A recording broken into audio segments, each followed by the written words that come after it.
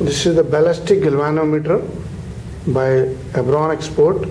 It is very easy instrument, and there are two terminals on the front which are for connecting the power supply or the cell, and this is the null shunt provided.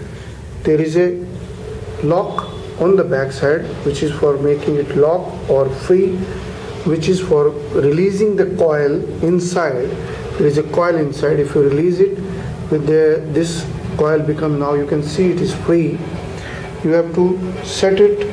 To set the instrument, first of all level this so that now you can see the coil is moving freely, and then adjust this slowly so that this becomes parallel, and when the light falls in the center mirror, it will go on the scale and give you the reading of the deflection. And very easy and useful instrument. In many instruments, after the use, you should always change it so that the coil is fixed, and on the strip there is no movement. Now you can see there is no movement. This you have to connect and do the experiment as per the book.